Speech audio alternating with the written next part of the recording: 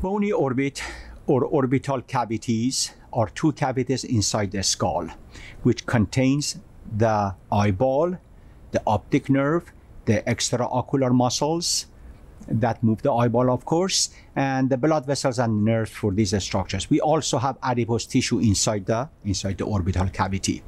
This pyramidal shaped cavity has a base that right here, which opens into the face. It has an apex where we can find the optic canal. Then I'm going to show you that in a second. And then it has four walls: the superior, medial, inferior, and lateral walls. So let's begin with the bony landmarks inside the orbit. The apex of the orbital cavity, as I said, is where we can find the optic canal. I'm going to pass my pipe cleaner through the optic canal right there. And as you can see, the optic canal connects the orbit into the medial cranial fossa right here. That is medial cranial fossa, okay?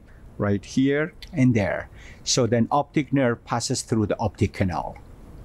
The superior wall is mainly made by the orbital plate of the frontal bone. And as you can see, this wall separates the orbit from the anterior cranial fossa. Right here is anterior cranial fossa. Okay.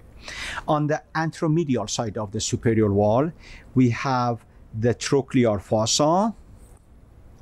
But on the anterolateral one, right here, we have the lacrimal fossa. This lacrimal fossa actually holds the part of the lacrimal gland.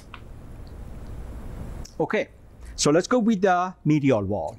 The medial wall of the orbit right here is mainly made by the ethmoid bone, and we have the ethmoidal air cells inside the ethmoid bone here. On this wall, we can find two important bony landmarks, this one and this one, anterior and posterior ethmoidal foramina.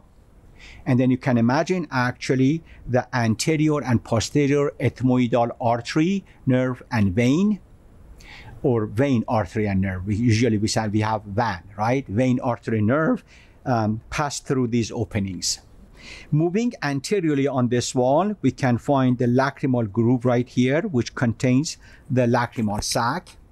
And this lacrimal groove is actually connected to the nasolacrimal duct that I'm passing my pipe cleaner through, and the nasolacrimal duct connects the orbit to the nasal cavity. When I move my my pipe cleaner, you can see the pipe cleaner inside the nasal cavity right there. Then you can imagine that this nasolacrimal duct connects the orbit to the nasal cavity. Now, when we have extra amount of tear, it passes through this duct and drains into the nasal cavity. You can imagine now when we cry, when we say, we sniff. So that is the extra amount of the tear actually comes to the nasal cavity.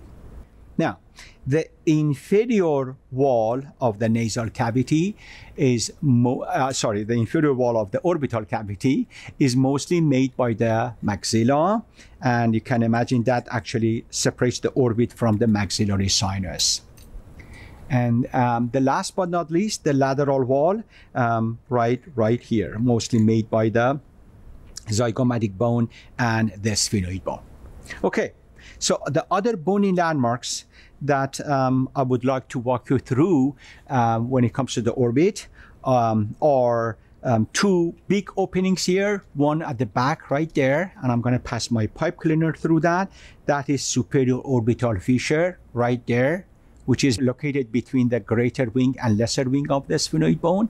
And then if I follow the pipe cleaner or pass my pipe cleaner through the superorbital fissure, we will see this fissure connects the orbit to the middle cranial fossa. Right here is the middle cranial fossa again. So then you can imagine some structures passing or actually pass through this opening. The other fissure in the orbit is this one right here, which is called inferior orbital fissure. That inferior orbital fissure connects the orbit to the pterygopalatine fossa and infratemporal fossa. So I'm going to pass my pipe cleaner. See my pipe cleaner right there behind the ramus of mandible? So right there, that is infratemporal fossa. Then you can imagine there are structures actually pass through the inferior orbital fissure and connect the orbit to the infratemporal fossa as well as the pterygopalatine fossa. Okay. Now, on the floor of the orbit here, right connected to the inferior orbital fissure here, we have a groove. It's called inferior orbital groove. Then we have canal right there, inferior orbital canal, and eventually the groove and canal are connected to this opening in the face right there, which is called inferior orbital foramen. Inferior orbital foramen. The inferior orbital nerve, artery, and vein pass through this opening. Okay. So the last thing that I want to actually walk you through or talk about the orbit is this opening right there in the superior orbital margin right there. This side, you see there is a notch, supraorbital notch. However, on this side, we have supraorbital foramen. So this is kind of the normal variation. It could be notch or foramen.